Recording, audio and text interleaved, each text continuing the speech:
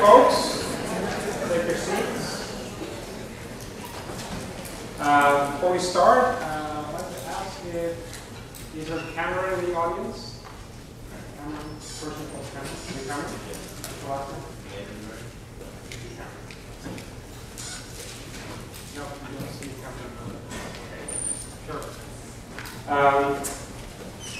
Another important announcement is that next week, on Monday, I will be in Washington, like I said last time, but our teaching assistant, Laura, will be holding a review session in class. Okay, so on Monday, you have a review session in class done by Laura. So please come. You have to start this on Wednesday. The Wednesday class is technically canceled. Okay? But I like to say that because homework is sooner than usual, not on Friday, but it's due on Wednesday. So you can use that hour, the extra hour, to actually work on that. Okay? And then the Thursday evening at 7 o'clock, the eve of the exam. Okay? Because the exam is on Friday. 7 o'clock in HSLH 108, we will be having our last review session, and you can come to that with all your questions. Yes? So is that the review exam? Yes, the review, the practice exam is going to be posted online Tuesday night. Okay? So you can have a look at that. Yes? The information is all posted online here on the announcement page, so please check there for details. Yes? Monday and Wednesday, I will physically not be here in Irvine. So if you want to see me, you have to come to Washington.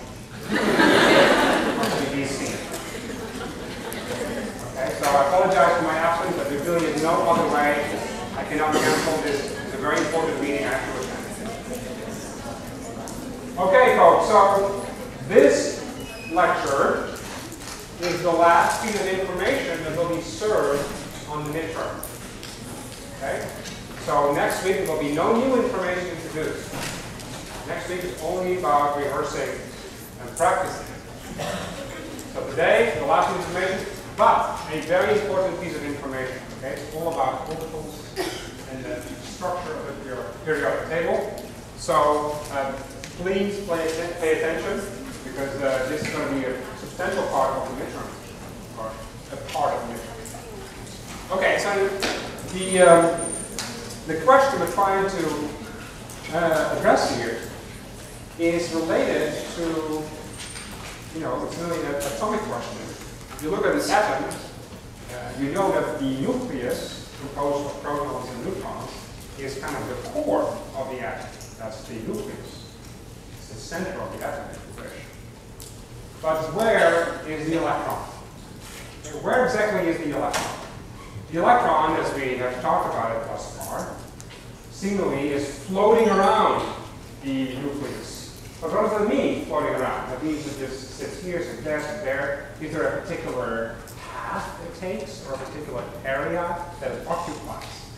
This is a very important question. The question of where the electron is. And you'll see that where the electron is has such profound implications that we actually will be able to explain chemical functionality from it. So this is a picture that, if you Google atom, then you get something like this. You see these orbits, and this supposedly is an electron that I think is a nucleus.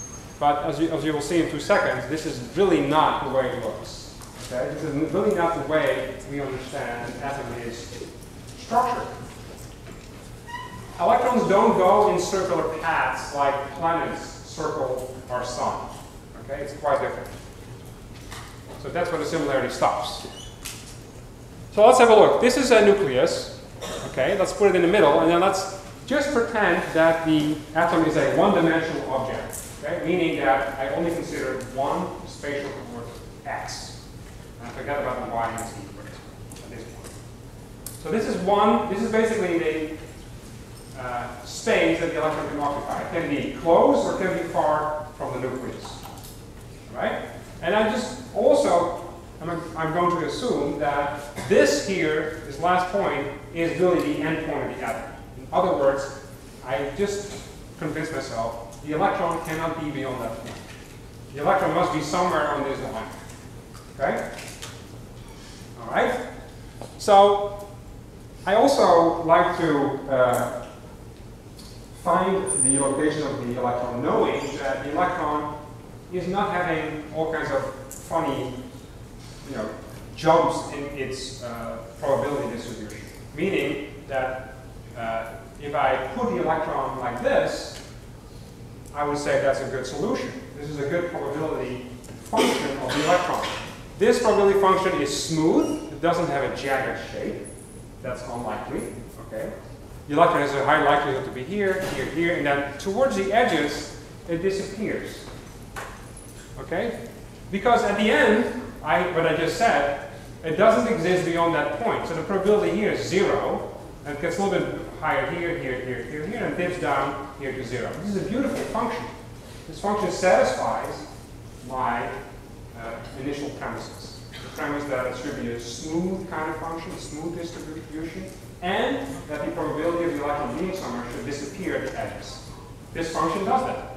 Right? So I said this is a good function. This is a good description of where the electron can be. Now, this is also a good one. It also disappears at the edges. It's smooth, okay, and it's not disjointed. It is a different kind of curve. But also this curve fits nicely into this length here, the length of this line, where I say the electron can be. So this is also a good probability distribution. And I say here 2 half wavelengths. This is 1 half wavelength, 2 half wavelengths. And here's another one, 3 half wavelengths. Okay, so this is also 0 here at the edges, a smooth function that comes back to 0 right here.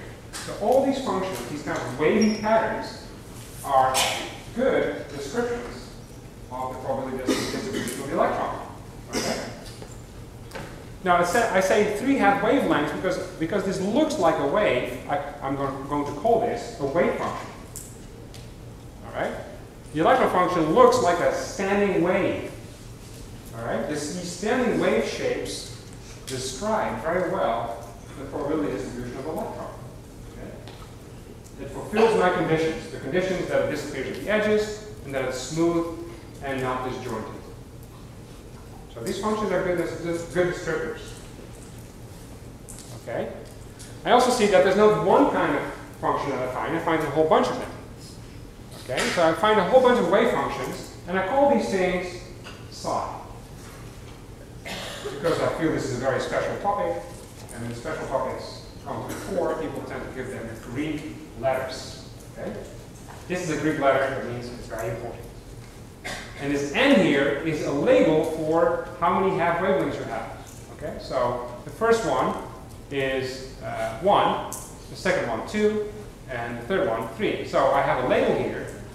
This is the number of probable functions I can find. And it goes from 1, 2, 3 to infinity. Because there's an infinite amount of these functions. I can add more and more waves. Okay, so this is a function that is a good description of the probability distribution of an electron in an atom. However, I've made some pretty harsh assumptions. And that is that I demanded that the electron function should go to 0 here and there. But that's probably not really true, okay? Because how can an electron just be stopping to be here and not be on that side? It's a little silly. It could be here. Maybe the probability is lower, but it's definitely not just a hard 0. And that's definitely true in reality. So you can solve that problem by making this edge here go away and stipulate that in infinity the electron should go to 0. The probability of the electron should go to 0 because you cannot find the electron infinitely far away from the atom. Okay? Now if you put an extra condition in there and you're a smart mathematician, you can come up with solutions. And this is what people find. They find, again, the same kind of trend. They find a function. The function describes the probability of finding an electron in the atom. Here's the nucleus again. You see that if the distance is very far, the probability goes down, down, down. This is the first one. This is the second one. It makes one extra swing. But then at infinity, again, it goes to 0. And here, another swing, and so forth.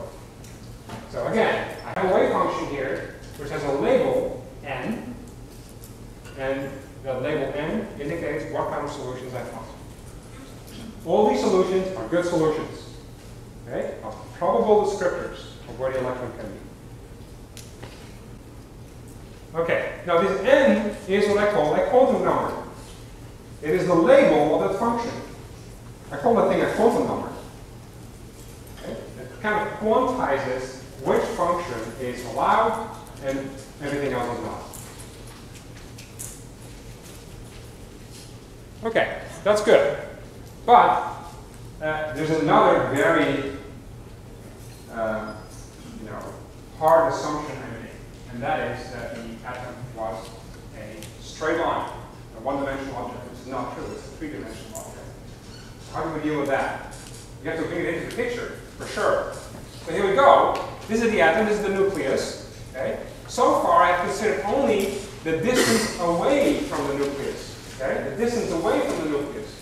And I saw that along this distance, there is a wave-shaped kind of behavior of the electron. The electron distribution follows a wave kind of pattern. That's along this coordinate, if you wish. Okay? So that's the distance away. But in addition to the distance away, there's also the distribution on the circle, or the sphere. The sphere becomes larger and larger if this r grows larger and larger. Okay. So I know that this wave function has swings, goes up and down. There's a wavy pattern along this coordinate. What about this coordinate? What about this sphere? Is the wave function also having interesting wavy shapes from that sphere? The answer is yes, it has. Okay? We're not going into the details. Because this is one coordinate, r, and this whole sphere, the shell of that sphere is described by two extra coordinates. Okay? Two extra dimensions. It's a surface which has two coordinates. I find a total of 3 quantum numbers. This is a three-dimensional object that has 3 coordinates, and along each coordinate it is quantized. That means it has 3 quantum numbers, n, l, and ml. Those are the names. This is the one we've already seen. The quantize is basically the behavior along this axis, and then there's 2 more coordinates on the surface S, and the quantum numbers corresponding to that surface are l and ml. Okay? So in each of the dimensions, the spherical surface S and the distance r, there is a wave behavior which is labeled by a quantum number. Okay, so this is the quantum number along the radial coordinate. These are the quantum numbers on the surface S. If you add them up, you get 3 quantum numbers. Okay? Now, this electron wave function, sometimes called an orbital if you take the modulus square of it, is defined by 3 quantum numbers. That's the first thing we have to try to understand. The electron distribution, which is described by a wave function, is a function that's labeled by 3 things, 3 quantum numbers. Because there's quantization in 3 dimensions. All right. Now, what do these quantum numbers look like? Let me show that to you. We've already seen one, n. Okay? So this is n, and that is called the principal quantum number. The principal quantum number. That's just its name. What are the values? Well, we've seen it already. It starts at 1 and runs to infinity. Okay, that's it. The number of indices is 1 because it's just n. Now, the second quantum number and the third are a little different because they are not independent of the other quantum numbers. N is. N doesn't depend on anything, just a number. But L, as you will see, depends on n. The name is angular momentum. That makes sense. Angular means the angle on the surface, so that means something on the surface has a wavy pattern. And the waviness of the pattern is indicated by a quantum number L. Okay? It's called angular momentum. Its values, like I said, are not completely independent. They are 0, 1, 2, 3, an integer. starts at 0, runs to a maximum number of n minus 1.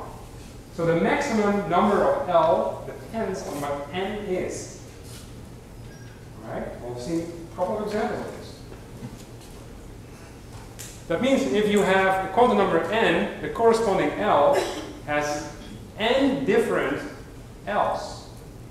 What does that mean? Well, let's say if n is 2, then L can be 0 and 1. It cannot be 2 because the maximum number is n minus 1, which is 1. So L can have only 2 values, 0 and 1. So for each n, the corresponding L, there's n possibilities for L. We'll write this out in a few moments. The last quantum number is called the magnetic quantum number. It has also to do with the quantization on the surface in a slightly different way. It has to do actually with the orientation of this pattern that you make with L. Its orientation is very much dependent on ML, sorry. Its values depend on L. So if L has a certain value, then there are several solutions for ML. They run from minus L in integer steps to L. Let me give you an example. Let's say L equals 1. If L equals 1, for that quantum number, there are 3 possible ML quantum numbers, namely minus 1, 0, and 1. A total of 3. There's a total of 3 if L is 1. The total of ML quantum numbers is 2L plus 1. If L is 1, 2 times 1 plus 1 is 3. Okay, so this is what we just did. There is 2L plus 1 different ML values for each L. Okay, so you see these quantum numbers, there's 3 of them, but they are interrelated. N is independent, but L depends on N, and ML depends on L. Okay, now let's give these things some meaning here. You will see it all falls into place in a few moments. Okay, so let's look at a couple of wave functions. Remember, these quantum numbers are labels. Okay, so here's one. This is, bless you, here's a wave function with a certain n, and I'm going to set L and ML both to 0. If that is the case, then we speak of an s-orbital. An s-orbital always has certain symmetry. Why? Because it doesn't have any quantization on the spherical surface. Because L and ML are both 0. That means there's no distribution on the surface. Looks like a sphere. Okay? So there's a 1s. You get a 1s if this n is 1. You get a 2s if this n is 2. Alright? And then there's a 3s, and there's a 4s, and a 5s, depending on what the number of n is. All of these are solutions. These are the solutions that are called the s-orbital. Okay.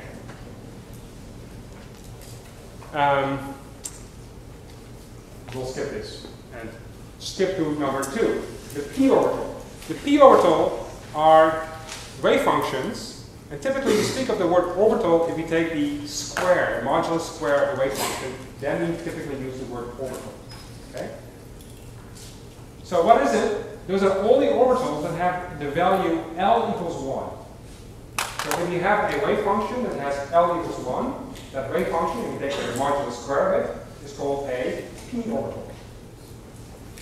What does that look like? Well, first of all, there is not just 1. For each of these guys, there's 3. Because if L is 1, that means that ML can have 3 values. There's 3 possible p-orbitals, and those p-orbitals have different orientations. Okay? So all of these have L equals 1. All of these don't look like spheres anymore. They now have a wavy pattern on the surface which makes them look completely different. They look like dumbbells. Okay, so because L is not 0 anymore, they look different. They have a different shape. So this is the primary shape of the orbital is defined by L. And the orientation of this shape, more or less, quote unquote, more or less, is defined by L. There's different values of ML, they define the different orientations of these shapes. These are not strict. I mean, it's not true that ML is always aligning things, but this is just a rough understanding, okay? Okay, so let's look at orbitals that have, now let's first see how many of these things there are. There are a total of 2l plus 1 equals 3 p-orbitals, always, okay? The total number of p-orbitals equals 3, because a p-orbital is always L equals 1. 2 times 1 plus 1 equals 3. So you can have, for instance, 2 p-orbitals, there's 3 of them. You can have 3 p-orbitals, there's also 3 of them. 4 p-orbitals, and so forth. Okay, L equals 2 is called a d-orbital. What is it? Those are wave functions where the L label has the value 2. If you take the modulus square, we speak of a d-orbital. Okay, so if L equals 2, then ML can have even more value. It can have -2, -1, 0, 1, and 2. That's 5. There's 5 d orbitals. There they are. Here they are for a situation when n equals 3. So the 3D orbital. There's 5 different flavors. See, they have very different shapes. The approximate orientation is defined by ML. The approximate shape is defined by L. Okay? How many do we have? Again, 2L plus 1. 2L plus 1. Since L is 2, 2 times 2 is 4 plus 1 equals 5. There's 5. Here are 5. Okay? So these plots that you see here is just plotting this thing. The modulus square of the wave function, that shape is what you see right there. That's it. All these things are wave functions. Possible solutions of the electron distribution. Okay? So the electron can be in all, it describes where the electron can be. It will be in these lobes. Exactly where in the lobes we cannot say. But I can say that it's very improbable that the electron will be there. It's very likely it will be one of this, or this. Okay? And it's unlikely that it sits in between, because in between there's a 0 there. So that's what these plots tell you. They tell you what is the likelihood of finding an electron nearby a nucleus. These shapes tell you that. Okay, so let's try to see if we can understand these systematics here with these numbers. Okay, so let's start with n equals 1.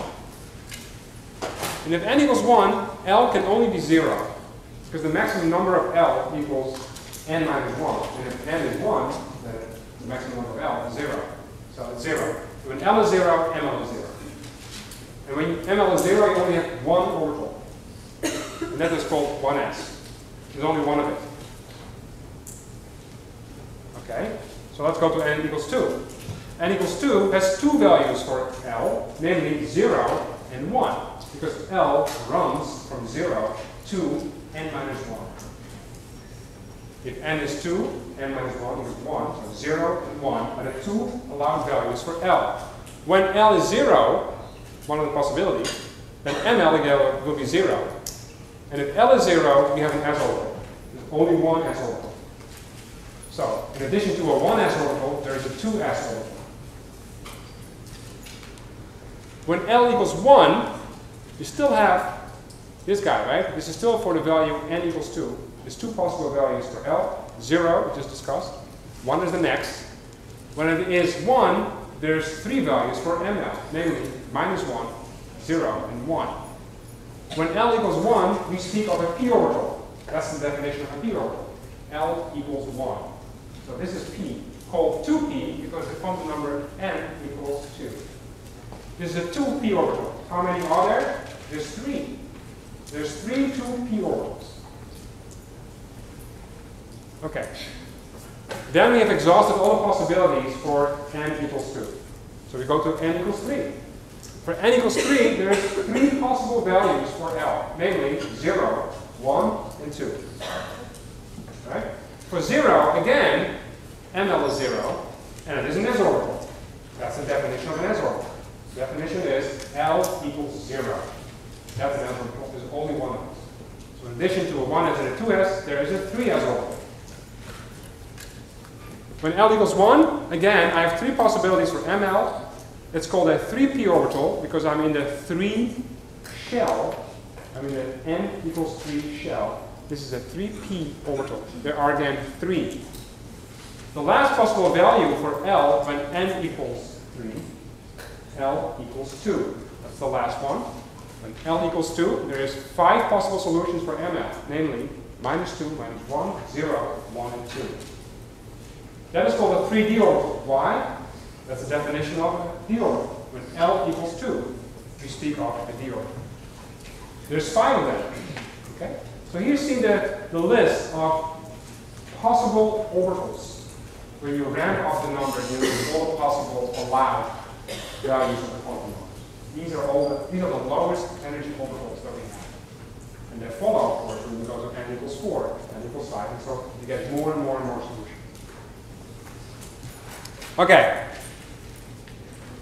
Now let's look at, so now we have defined these orbitals, but which orbital is the orbital of the lowest energy?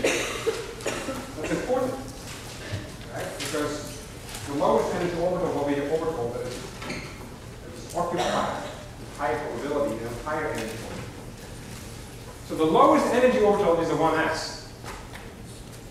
And then the next is the shell where n equals 2. So n equals 1 is the lowest energy, n equals 2 has a higher energy. Both the 2s and the 2p have the same energy if you look at the hydrogen atom. Okay, so here's the hydrogen atom, the nucleus, the electron. Its lowest possible energy it can be in is in the s orbital, the 1s. The next lowest possible energy it can be in is the 2s or the 2p. They both have the same energy. And then, if you increase the energy even more, n equals 3, you see the 3s, the 3p, and the 3d all have higher energy than the levels in the n equals 2 level and the n equals 1 level. Okay? So here you see these lines. These lines indicate, this red here are the s orbitals. There's only one, but this is one orbital, one orbital, one orbital. For each p orbital, you have 3 solutions. So 3 2p's, 1, 2, 3, 1, 2, 3. And the 3d has 5. 1, 2, 3, 4, 5. Okay? So each of these lines here, this line here, is a wave function with a label. Okay? 2, 1, let's say -1. This can have 3 possible values. 1, 0, -1. Let's say this is -1. This line here is one possible wave function. One possible set of quantum numbers. Okay. So, if I ask you, where is the electron in the hydrogen atom? Well, I say these are the possible locations the electron can be. It will be in its lowest energy state. So the electron will be in the 1s orbital.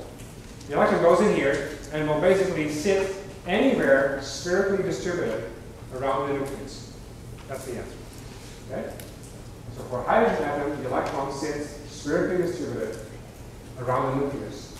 That distribution looks like an s orbital. Lowest possible energy. Okay. This is the hydrogen atom, which is not a very difficult atom because it only has one nucleus and one electron, or one proton and one electron. Okay. Other atoms have multiple electrons. The next one over is helium. There's 2 electrons. So what happened there? Turns out things have indeed a little bit more complicated. As soon as you have more than one electron, the levels are slightly shifting because of electron-electron interaction. Okay?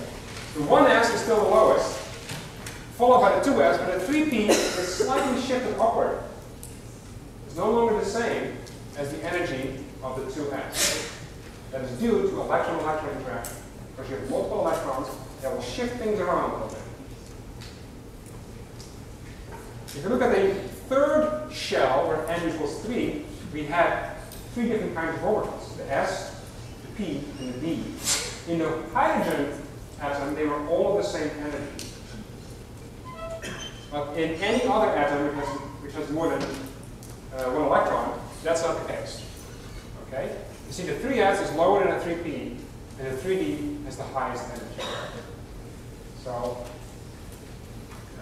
we call this, the fact that these things have shifted, we call that these atoms are non-degenerate. The degeneracy has gone, has built in. Hydrogen is the only atom where all the energies in the n equals 2 and n equals 3 levels are equal, which means they are degenerate. Okay, so what is the consequence here? It's the following. The S levels have lower energies than the P levels, which have lower energies than the D levels, which have lower energy than the F levels. The F is the next one over, where L equals 3. Okay, so S orbital for any given n, S lowers, followed by P, then D, then F, then G, and so forth. Okay, so here is a list, a table actually. We see 1s, 2s, 3s, 4s, 5s, 6s, 2p, and so forth. This is n equals 2 shell, n equals 3, n equals 4, n equals 5, n equals 6.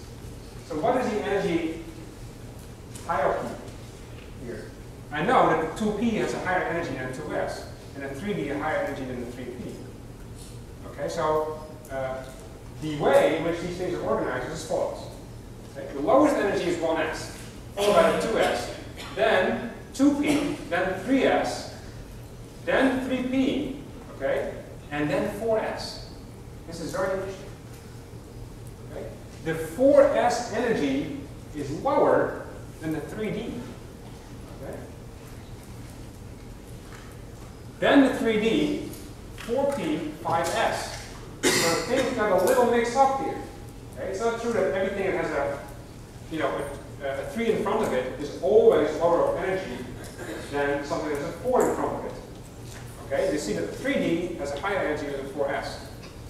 In the same fashion, the 5s has a lower energy than the 4D. Okay? And so forth. So we can fill out this table like that. These arrows indicate how the energy is organized in terms of the lowest energy and the highest energy orbital. So if you can remember the first, I would say, 7 of these, then you'll be in good shape. Okay, now, as if that was not enough, we're going to complicate things even more. This is the last complication. Okay? So we've seen that the distribution of the electron can be described by a wave function which has 3 labels called quantum numbers. There's possible solutions of these, and these quantum numbers are interrelated. They can have certain values. And depending on these labels, the wave function has a lower or higher energy. Okay? That means that the orbital has a higher or lower energy. Now this is the orbital. Okay? The orbital, the numbers, the quantum numbers describe the kind of the shape and the energy of the orbital. However, the electron that goes in it, turns out, the electron itself also has a quantum number. It's called the electron spin quantum number. Alright? There's 2 possible quantum numbers, 2 values for the quantum number. It is plus half and minus half. And sometimes we call this spin up and spin down. So the electron spin quantum number is another quantum number, which is not a quantum number of the orbital, but of the electron itself.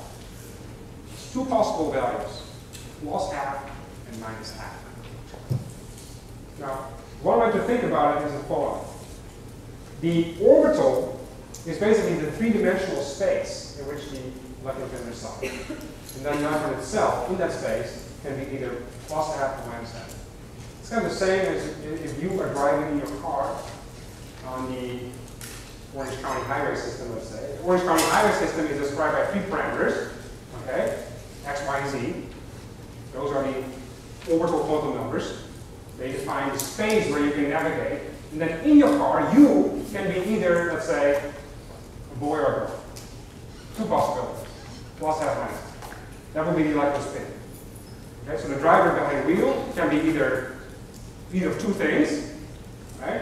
And then that person then is driving in a 3-dimensional space, which is labeled by 3 quantum numbers. So, but in the end, what we have is 4 labels. Namely, the first 3, which are the orbital quantum numbers, and the last one is the electron spin quantum number. And the whole thing together is called the electron wave function. The electron wave function has 4 labels, 3 for space, and the last one for what's going on with the electron itself. Is it plus half or minus half? Okay, now, here comes the person called Mr. Potma. And he was a smart guy. He thought about all these things a lot, and he derived, through all kinds of difficult mathematics, a rule. And the rule is the following. It says, in a particular atom, no 2 electrons can have the same set of quantum numbers. What does that mean? This is a wave function which describes an electron, right? There are no 2 electrons that have exactly the same wave function, which means there are no 2 electrons that have the exact same set of quantum numbers. They must have a different set of quantum numbers, which means a different wave function. So, there are no 2 electrons that have exactly the same wave function. There must be a difference. That's what the Pauli exclusion principle says. This is called the Pauli exclusion principle. Okay. So this is what I just said. Electrons in the same orbital have the same values for n, l, and ml. So they must have different values for ms. Okay, so what does that mean? That means that if I speak of, let's say, a 1s orbital, that orbital is defined by 3 quantum numbers. That means the first 3 are taken care of. Let's say 1s has n equals 1, l equals 0, ml 0. I only have 1 quantum number left, which is ms. So if I put 1 electron in there, let's say it's plus half. If I put the second electron in there, it'll be minus half. If I put a third electron in there, I have a problem. I'm running out of possibilities. There are no other labels left. I exhausted all my possible values of the last quantum number, which only had 2. Plus half or minus half. Okay, so this phrase here basically says you can only have 2 electrons in an orbital. Let's do that one more time. Here it is. Let's look at the P-orbital. Let's look at n equals 2, l equals 1, and ml equals 0. Here is an orbital. That's the orbital. That's the wave function. Modulo square of it is the orbital. How many electrons can occupy that orbital? All right. Well, I can put 1 in there. But if I put 1 in there, I have to give it a quantum spin, an electron spin number. So let's say I give it 1/2. The second electron that I put in there, I must give a different quantum set, a set of different quantum numbers. That means that the only way to do that is by giving it another electron spin quantum number, because the first 3 are already set. That's this shape. That's the shape I want to put it into. Okay? So now I have 2 electrons that both occupy this orbital. Can I put another one in there? No, you can't, because I've exhausted all possibilities of the last quantum number. There are no other solutions left. If I want to put another electron in the atom, I have to choose a different orbital. That means I have to change one of these quantum numbers, but if I do that, I am actually looking at a different orbital. So the third electron must go into a different orbital. Okay, so knowing this, let's look at the following situation. So this is what we just said. Only 2 electrons fit into one orbital, 1 spin up, 1 spin down. That's the total set of possibilities. Here I have the hydrogen atom. We just looked at it. We concluded there's 1 electron in the 1s orbital, the lowest possible energy orbital. That's the lowest possible energy situation, and nature likes it that way. The way to write that is 1s1, 1 electron in the 1s. This is called an electron configuration. This electron can be spin up or spin down. It doesn't really matter at this point. Let's hop to helium over here. It has 2 electrons. The second electron must be of opposite sign. Recall that these 2 electrons are paired. They have opposite spins. They both sit in one orbital, the 1s. The next element has 3 electrons. We just concluded the third electron cannot go into the same orbital. It must go to a different orbital. Therefore, it hops to the next lowest energy orbital, which is a 2s. So lithium looks like this. The electric configuration for lithium is 1s2, 2s1. Now look what happens. I jump from the first row to the second row right here. All right? You see, the H, the hydrogen has 1 electron in the 1s, lithium has 1 electron in the 2s. So they're kind of similar, that's why they sit right below each other. Let's go to beryllium. Beryllium has a total of 4 electrons. 3 are already occupied, so the 4th one will go in the 2s, because there's still place. That 4th electron has to be of opposite spin to the one that's already there. Okay? Now, boron has 5. Number 5, that means 5 protons, 5 electrons. 4 are right here. That means that the 5th must go into the next available, which is the P. It actually goes into the P subshell. Okay, here it is. It goes right there. Now, before we continue, I want to let you guys know that the 1s, the first row, is completely filled with electrons. We call that the core, or closed shell electrons. 4 electrons are the electrons that sit in a closed shell. N equals 1 is here. Okay? All the N equals 1 orbitals are occupied. They're full. The 2s is still open. The 1s is filled, yes, but the 2p is still open. That's why this is called the open shell. We call those the valence electrons. Okay, so let's go to carbon. There's 1 more electron. Where does it go? Here or there? It goes to the next. That's a rule, it's called Hund's rule. It says the maximum number of unpaired electrons is the lowest possible energy arrangement. If I would have put it right there, pay a little bit more energy. If I put it next to it, lower it. It goes into a different p orbital. Okay, so that is carbon. Nitrogen, same, right there. So this is the electric configuration of nitrogen. 3 electrons and a 2p. For oxygen, I have no choice but to pair up one of the electrons. Okay? Doesn't matter which one.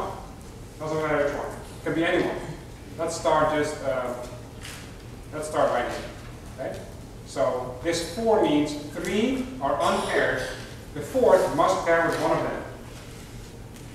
And then we just start filling it up. F, put 1 more in. Okay? So that means 1 is unpaired, the rest is paired. And neon has all of them paired up. It has 6 electrons in the 2p. That means this entire 2p subshell is not filled. That means that neon has its entire N equals 2 shell filled with electrons. It is a closed shell arrangement. Okay, so this is N equals 2. It's filled now. That means the next element must be in the 3rd row of the periodic table. Okay, that's indeed the case. That is sodium. There's 1 electron in the 3s. You don't have to write down those orbitals explicitly at this point. You can just do with this notation. 1 electron in the 3s. All the other ones are filled. Another way of writing this is the following. Neon. That was the configuration right here. A closed shell arrangement. Sodium has the same configuration as neon plus 1 extra electron in the 3s. So this is a good way of writing the electric configuration of sodium. Magnesium, same deal, just 1 extra electron in the 3s, okay, or neon, 3s2. We can go a little faster now. This is phosphorus. It has an electrical configuration of neon, 3s2, 3p3. All these 3 electrons in the subshell of the p-orbitals are unpaired in phosphorus. Argon, on this end, has all the electrons fill up the 3p shell, the 3p subshell. That means that now the entire N equals 3 orbitals, this whole set, is filled with electrons. That's why argon also has a closed shell arrangement. very similar to neon and very similar to helium. That's why they're in the same line. Okay? So the periodic table really tells you the electron configuration of the elements. Here you see it once again. You notice that all these guys, this whole column here, all of the elements have one electron in a s-orbital. Right? These next guys, beryllium, magnesium, and so forth, they all have 2 electrons in a s-orbital. These guys here are all elements that have their last electrons in the p subshell. That's why they are related, and that's what I call the p elements, p-block elements, and so forth. So we don't talk about this section right here. It's a little bit more complicated. All right, so I'm going to summarize very briefly. Remember the following. The orbits are not circles, okay? Of these electrons, not circles. They're best described by a wave function. Wave function has very particular properties. It is labeled by quantum numbers. The quantum numbers indicate which wave functions are allowed, which shapes are allowed. Which shapes are good descriptors of where you like to be. Okay? So the electron function is called a wave function. It is labeled with quantum numbers. The quantum numbers are related to each other. The allowed wave functions, the one with the correct set of quantum numbers, if you take the modulus square of it, we call that an orbital. It really describes the distribution, the likelihood of finding an electron close to a nucleus. The distribution is described by the modulus square of the wave function. And only 2 electrons fit into one orbital. That is called Pauli's exclusion principle. Very important, because that principle allows us to kind of derive the periodic table using these principles. Okay. The energy of the orbitals of a particular row in the periodic table goes like this. S lowest, then P, then D, then F, and so